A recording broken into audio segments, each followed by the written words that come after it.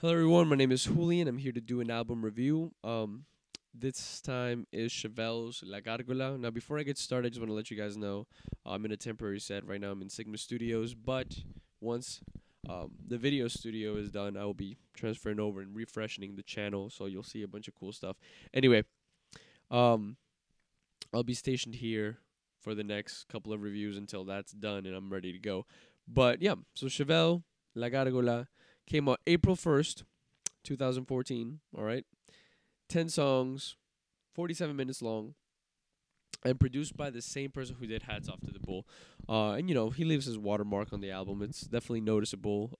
The heaviness transferred over, and a certain feel. Definitely came with him.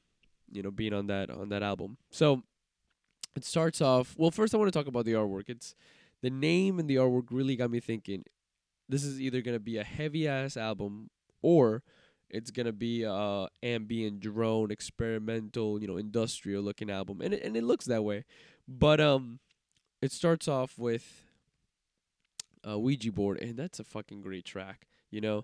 Uh, it just got me excited for the rest of the album, and they dropped the ball on the second album, on the second track, An Island, because it's repetitive. And I was like, oh no, no, don't do this.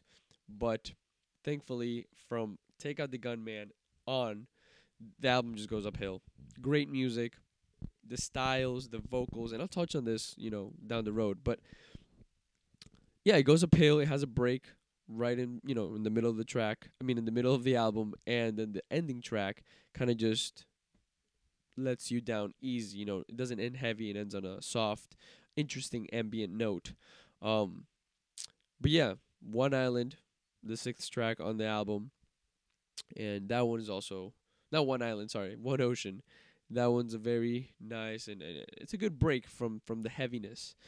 Now, Take Out the Gunman became one of their best tracks on Spotify, and I liked it from the beginning. The riff is just great. It's tasty, if that makes any sense. It makes you just I don't know. It just takes over you, and it inspired me to do one of my own songs with that kind of sounding riff. So I give them props for doing stuff like that. Changing out the strumming pattern. Even that has a lot uh, of impact on how the album sounds than just fucking smashing up and down the guitar. Um, the first track was also done by the drums. At least were done by the bassist. So I'm talking about like little changes, like changing your strumming pattern or changing what artist does, what player does what. Really has a big impact, and I think it's very important because some artists just fucking repeat the same process over and over and over again, and I can't do that. And but some artists do. I don't know. It kind of kills the sound, and especially if you're a three-piece band, you have no one else to kind of freshen up your sound. So I give props to Chevelle. I take my hat off to them for doing that. Freshening their sound. They have some songs, well, just one song that sounds like Muse, and if you know what I'm talking about, you'll definitely hear it. If you know Muse, you'll hear it in the album. You'll immediately think like, "Holy shit, is this a riff from Muse?"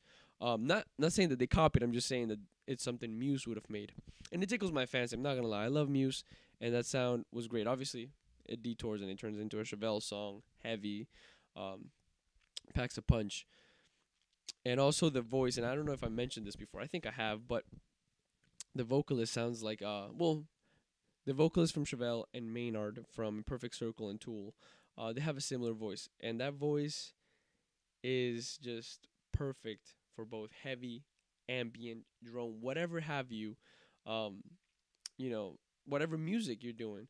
So it's a blessing, to have that because you can either have fucking very heavy ass music or soft music, and you'll hit it both right. Some people don't sound right when they sing heavy. Some people don't sound right singing without music being loud in the background. So yeah, that's what I have to say. This album is great from start to finish. Don't mind that fucking second track, and yeah, I give it a 7.5 out of 10. It's probably gonna grow on me, but just good work, Chevelle. I completely take back what I said about them having a flushed out monotone sound. You know, their music is all every song. I know they try really hard to make it different, and they have some great music.